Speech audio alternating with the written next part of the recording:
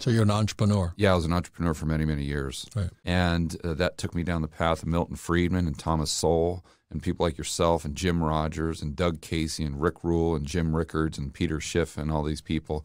And that's where I really got the bug. That's when you get educated. And she cut her teeth on a little place called East Moreland Country Club, East Moreland Golf Course.